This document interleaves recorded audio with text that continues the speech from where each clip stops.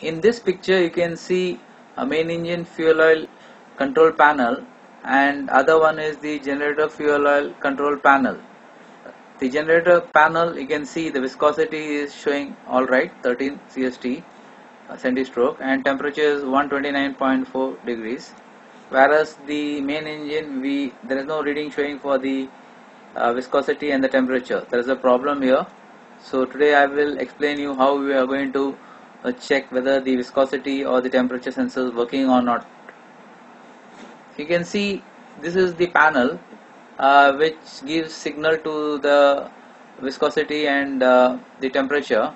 This is the PLC, all together forms a PLC, that is program logistic control.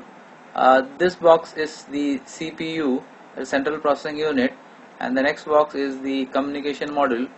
Then this box is the signal module. The last one is the mixing base. PSU is the power supply unit. This is the power supply unit going for this. Today I will tell you how we are going to check the milliamps from the viscosity sensor and the temperature sensor. We need to have the process meter. Keep the process meter at milliamps, and these two terminals are to be used. If you see the circuit diagrams for that, we have the viscosity, fuel oil viscosity, and the fuel oil temperature. If we have to use the process meter, remove this terminal from here and connect one terminal to red, other one to black. So our reading should be coming to 8.16 milliamps for 13 CST, that is centi-stroke.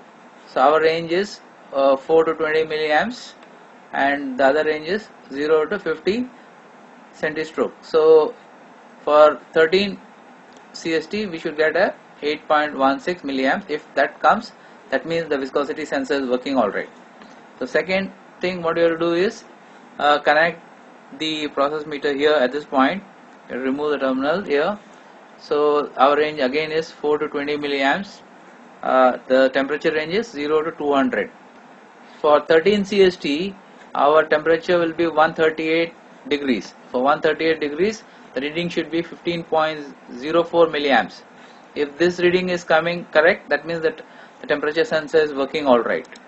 Later stage we found, after finding out both the viscosity and temperature readings were okay, we found the signal modules was defective, so we have placed order.